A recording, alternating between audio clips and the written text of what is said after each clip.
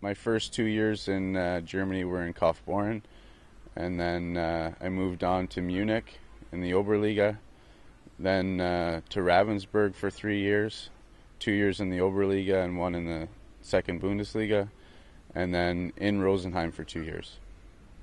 Well, I've been here a short time. I just got here yesterday, but as far as I know, Switzy's told me a lot about it.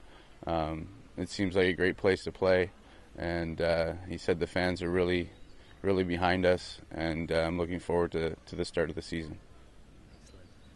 I don't know any other than Derek Switzer. Ob ich Deutsch sprechen? Ja, klar.